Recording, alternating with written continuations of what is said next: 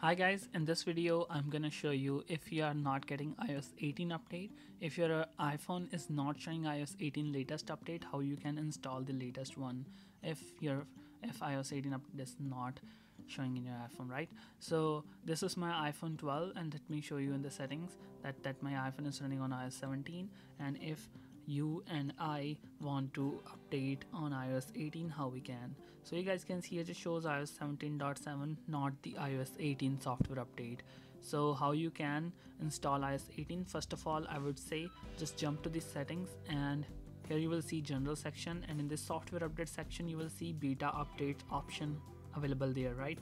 Click on this one, and if you can see iOS 18 in this section, hit on iOS 18 or at least click on off. That's it. So if you click on off, you will get the stable updates. Now make sure you again open the software update section, and that's it. There you go. Now it will check for updates, and now it will show you two updates, iOS 17.7 and iOS 18 at the bottom. So that's the really simple fix how you can able to download, how you are able to update your iPhone, upgrade to iOS 18, and you will see iOS 18 official update for 3.8 GB. So here you guys can see here, just click on update now and your iPhone will get the stable iOS 18 update on you. So second thing, if you're not checking or if you're not seeing the update, iOS 18 update, so just try to connect with different Wi-Fi network. So make sure just like turn off your mobile data and try to connect with different Wi-Fi network and check if it fixes your issue or not.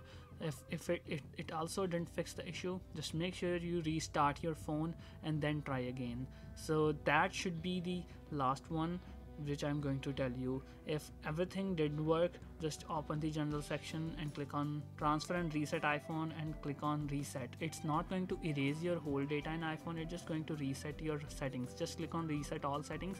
So it will just reset your settings only, your preferences in the settings app, not going to reset your whole phone.